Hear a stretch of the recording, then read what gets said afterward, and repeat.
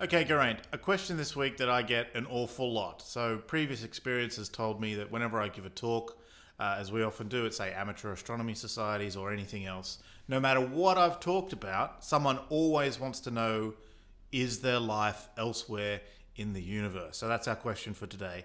How do we approach it? Of course, that question is always asked, but we also always have the retired gentleman who has this theory about how the universe works and points out that we're idiots. But yes, today's topic is there life in the universe? And I mean, we could make this a very short video and just point out that we don't really know if there's life in the universe. But of course, there's an awful lot of discussions about life in the universe and an entire sub-discipline of astronomy called astrobiology, where people sort of envisage what kind of life could be out there. So I think what we need to do is start by talking about the universe and the statistics. And this is along the lines of this famous Drake equation. But let's just start with stars and planets, right? So over to you. Let's do some numbers about stars and planets. Right. So where could life end up? So the universe, basically, there's galaxies and then there's the space between galaxies. And there's not a lot of stuff in the space between galaxies, even if you're in a cluster of galaxies. So how many galaxies are out there in the universe? Well, we can observe the night sky as deeply as we can, and we can sort of count up how many we see in our little pencil beam survey of the night sky. And the number we get for that is roughly 100 billion or a trillion. So the number has either 11 zeros or 12 zeros or something along those lines. Just a little note for our audience. Notice how easy it is for an astronomer to say 100 billion, a trillion, as if they're basically the same thing. Factors of 10 don't really matter. But yeah, we get a lot of practice dealing that one with our bank accounts and those sorts of things. So that's number of galaxies in the observable universe, right? There might be more that we can't see, which are too far away for us to see, but let's just deal with what we can see at the moment. Okay, how many stars are there per galaxy, roughly? Well, we know that best for the Milky Way, which is ours. And again, kind of weirdly, it's about the same number. It's a number with about 11 zeros. It's about 100 billion. Yeah. Okay, let's multiply those two together. The number of stars in the known universe is a number with about 22, 23, maybe 24 digits in it. Yes. So it's something massive along those lines. And it's an interesting number because when you go through and you calculate the relative numbers, there are more stars in the universe than there are grains of sand on all the beaches in all the world, right? So it's a kind of handy number to know. There's an awful lot of grains of sand on a beach. But, right. Yeah. Okay, so now we want to know, well, you can't live on a star. Probably no life form can live on a star because matter, atoms, all those sorts of things would be broken down into simple pieces. You couldn't have any sort of complexity or molecules. So, okay, excepting cooler stars. Cooler stars have molecules in their atmospheres. Oh, yeah. But it's still very unpleasant environment. Temperatures of thousands of degrees. Right. So how many planets are there? Now, there's been, since we discovered the first planet outside the solar system in about 1995, there's been a lot of effort from astronomers in the last couple of decades to look for planets outside the solar system. One of the problems is it's easy, you find the things that are easiest to find, of course. Yes. It's almost a truism. The easy thing to find are big planets really close to their stars, and there's two reasons for that. One of the methods we have of finding it is we look at the star and we wait to see whether it gets dimmer for a short period of time every now and then, right? So that's that will be more obvious if something big goes in front of the star. The bigger it is, the more it will dim, and so that's easy to see. And the more often it does that, so the closer in it is, right? If it dims and then you have to wait 10 years for it to come back around and dim again, then that would be very hard to detect. You've got to do a solid 10 years of looking at this thing before you see it twice. So we want to see big, close things. These are called hot Jupiters, right? Yeah, and don't forget, it's also the Doppler method of finding planets, right? And similarly, what you're looking for is the way a star moves in response to a planet, and the biggest response you get is when you have a big planet close in. So that too is sensitive to these big planets. Yeah, so basically as the planet goes around, the star will wobble a bit. When it's on this side, it gets... So they slightly go around each other. So we can see that wobble, same sort of thing. But as we've looked harder, looked deeper, looked longer, we are now sort of getting down to planets that have sort of masses about the Earth and maybe smaller. Maybe they're we're sort of getting out to the kind of, it goes around once a year kind of things, maybe sort of Earth-like conditions, and the further on we get with that. But generally, the number of planets per star is of order 1. Okay? 1 to 10. Let's be an astronomer here, right? So when an astronomer says 1, yeah, they mean, maybe it's not something like 1 in a billion, and it's not a billion. Yeah. It's not even 1 in 1,000 or 1,000. It's 1 in 10, maybe 10. It's probably more than 1, actually. Yeah. But we're in that. The point is, relative to 23, 24 digits, okay, that's the number of stars we've got. How many planets are there? We can basically say about the same number of planets in the universe. Okay? Yes. So that's chunks of rock, gaseous or otherwise, or just rocky like the Earth is, going around stars in our universe. And now the question is, which ones of those, or how many of those, what fraction, are likely to have life around them? Yes. So this is an immense number. As you said, this is 25 digit number for the number of planets in the universe. And so the usual argument goes something along the lines of, we don't know how life forms. It might be a very rare event, although we do know that life arose relatively quickly on Earth, right? So, the Earth cooled down after what was known as the last heavy bombardment, when it was hit by lots of asteroids and rocks and things. Surface of the Earth was molten, solidified, got water, etc. Very shortly afterwards, astronomers again, astronomers, just wait a billion years or something. 500 million years or whatever the timescale is, we had life. Now, but that could be an exceptionally rare event, the right kind of chemicals in the right kind of place, etc. But the usual argument is that given the huge number of potential planets in the universe, if you just take that number of planets and you multiply by, chance of life forming 1 in a billion, 1 in a trillion, 1 in a whatever, you still potentially end up with a large number of places you could have life in the universe. In this famous Drake equation, of course, the numbers at the start, we all know. As you calculate the number of planets, that gives you a very big number. Then these other numbers which appear at the end about chances of forming life, etc., they tend to be quite small. And the question is, when you multiply these things together, does the number come out to be almost zero? Or does it come out that the universe could be completely filled with life, planets everywhere with life on them? So, we don't really know that part of the equation yet. Right. There are some things astronomers can try and get a handle on. So, for example, are all sorts of stars equally good? Or there's a suggestion maybe big stars burn out too quickly, and maybe small stars are a bit too flary. Yes. So this is an interesting one, of course. So stars are like animals that you see on safari, right? When you look out into the universe, you see lots of blue, whitey stars, but they're actually in the minority, and they're like seeing the elephants on safari. The big ones are obvious, but what you don't see is the myriad of mice and other creepy crawlies around in the grass.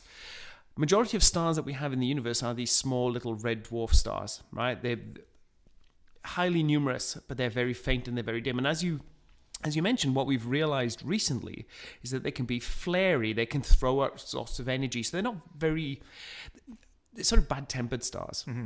So the question is, a lot of people are now thinking that maybe these stars, even if they have planets, these flares, constant waves of energy being dumped onto planets would keep the planet sterile and stop life forming.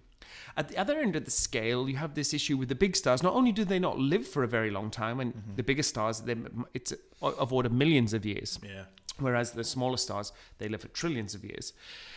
They also put out a lot of their radiation at very short wavelengths. Yeah. So unlike the sun, which puts out most of its energy in the optically part of the spectrum, hot stars put out lots of ultraviolet into X-rays, etc. So they too might produce a very sterile environment. So we could rapidly reduce the number of potential places where life could form by saying that we need to rule out all the small red stars and rule out all the hot blue stars, and we're left with stars like the sun, which, while are relatively numerous, it really starts to cut down on the number of stars in the universe. There's other issues as well with the planets, of course. I mean, we found lots of planets, but a lot of those... Well, I mean, if you have a very big planet like Jupiter, it's basically there's maybe a core down there, but most of it's gas, and that doesn't seem to be a useful environment. Just because at some point you've got to get some chemicals to sort of combine together in enough ways to make something that's life. I mean, we don't know how that happens, but it seems like a solid rocky planet's the sort of thing where you could actually have that happening. Mm-hmm. The other thing I worry about a lot of the planets that we've seen is they're quite close to their stars, and if you put in that scenario, you get what's called tidal locking. So the Earth, as it goes around in its orbit, is also spinning, of course, right? That's a year and that's a day, okay? But if you get very close to your star, because of the different gravitational pull across the planet, it will eventually, its spin will slow down until one side of the planet always faces its star. So you don't get day and night, you just have a day side and a night side. Now, that creates some pretty interesting weather situations, right? Yeah, absolutely. But now's the other, like, you have to ask a huge question. What can life put up with? What would life be okay with? So in particular, you would have what's called the Terminator, which is a very cool name for for something. They should make a film about that. Yeah, they should. Some kind of Terminator. Anyway, which is basically there's one line around the planet where day and night meet, and you could sort of have half of your house on the day side and half on the night side, and it might be all right in the middle. Could life survive there? These are the sorts of questions where you start now looking at this great big number that we had, and actually things start trimming off. Do we need a moon? Do we need how far away from our star do we need to be? Do we need to have a molten core that can handle a magnetic field like the Earth has? How much of the stuff that we have here, which we know is pretty good here, right? Our molten core creating a magnetic field for Earth is doing some good things for us. How much of those do we actually need out there in the universe? It's a hard question. Essentially, as you mentioned, people start looking at these and you start cleaving off the things that would be bad for life on Earth. We already know that one of the things that's been for our benefit, of course, is that our sun is relatively stable. There's lots of variable stars out there in the universe and lots of flary stars. Our sun has been increasing in brightness, and it will continue to increase in brightness, but it's been doing it very steadily over billions of years. Mm-hmm. You also mentioned the moon, and the moon, of course, when you look at the Earth-Moon system, as a lot of people say, is the moon really a moon? In the sense that we're closer to being a double planet at some level. The interaction between them is very strong. Right. I mean, Jupiter doesn't notice most of the rocks it's got traveling around it, but the moon plays a big role on Earth. It produces tides. Of course, the sun does as well, but the moon plays its part. And there's some interesting questions about how the moon interacts with the Earth in terms of the axis of spin of the Earth. Oh, yeah. So this is I've been reading a number of books on this, what's known as the rare Earth hypothesis, both these special features of the Earth. And one of the interesting things is that our Earth, of course, is tilted by 23 degrees. That means that when we go around the sun, we get appreciable seasons, but we don't get ridiculous seasons, right? So if we were tilted at 90 degrees, then our winters and summers would be very, very strange. You'd have 6 months of night and 6 months of day and all this kind of thing. And a number of these books have pointed out that it looks like the Earth has had relatively stable climate over billions of years. Now, stable is a relative word, right? We know that the Earth has been through many glaciations, hot periods. There's even this notion of what's known as the snowball Earth, where the Earth gets completely frozen, and then that freezing basically ends once the volcanoes punch through. And another thing, of course, is Jupiter, right? We have that large gas planet in the solar system, and it's been very good at hoovering up lots of debris, comets that come into the solar system. Bigger gravitational well, get attracted. Schumacher-Levy 9 struck Jupiter way back in, was it 1990, 1991? That sounds about right. Yeah, somewhere back then. And if that comet had hit the Earth, then the effects would have been devastating. So maybe Jupiter's been acting as some sort of gravitational guardian. Right. Right? So But then, I mean, there's a theory that we're here basically, mammals are here because the dinosaurs got wiped out, and that took an asteroid. And so, I don't know, maybe if you want to get these higher life forms, this is the other side of the Drake equation. Yes. Can we get from life to intelligent life? Yeah. And you've got to look at the history of Earth and go, okay, was that a weird way of doing it, or is that like a good way of doing it, or is it an all right way of doing it? I mean, at some point, is it useful to sort of start again from scratch to take out some of the bigger things, just so you have another shot at what's at the top of the ecosystem for a while? And this is sort of that hypothetical. See, if you're a paleontologist, or if you're looking at the history of life on Earth, these are just hypothetical questions. But if you're an astrobiologist and you want to know whether there's something on that planet over there, that's exactly the question you've got to ask. Yes. So, I mean, some people have looked at this in depth, and of course, one of the conclusions might be that maybe life is common, but the series of events that gets to multicellular life and then up to intelligent, maybe that is very rare. Now, life on Earth, the vast majority of the time of life on Earth was single-celled organisms, right? We forget this. It's called the Precambrian era, and 95% of Earth's history, or 85% of Earth's history, was this period before multicellular life came along. Right. So life could be common, but it could be the equivalent of pond scum through the universe. Well, let's have a think about, just to finish off, could we actually observe one of these other planets, an exoplanet, and see evidence of life? We wouldn't see people waving at us, of course, but it's been suggested perhaps if we saw an atmosphere that had a lot of free oxygen in it, that might be evidence for life, because oxygen would tend to be used up very quickly unless there was something continually producing it. That's right, yeah. What could we see in an exoplanet that might tell us that maybe there's life on that planet? Well, there's a couple of things people are trying to do. I mean, I guess we have to mention SETI, the Search for Extraterrestrial Intelligence, and they're scanning the skies effectively for communication signals or radio signals or television signals from potential civilizations. Of course, that then is looking for only the intelligent life. And there are other searches for intelligent life that people are doing, right? Intelligent life is probably going to need to use a lot of energy.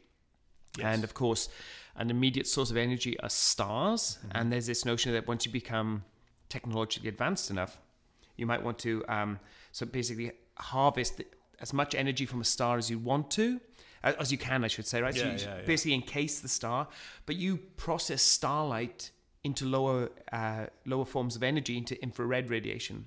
So if there was a civilization that could do that and it was spread throughout the galaxy, and remember, if you have an interstellar species, they could colonize the galaxy in 10 million years, which is long to us, but very short period of time compared to the life of the galaxy. Yeah, they'd be obvious. We would see these sources of infrared radiation out there. We don't really see these signals from these technologically advanced life forms. So the question is, as you said, planets with life, but not necessarily intelligent life.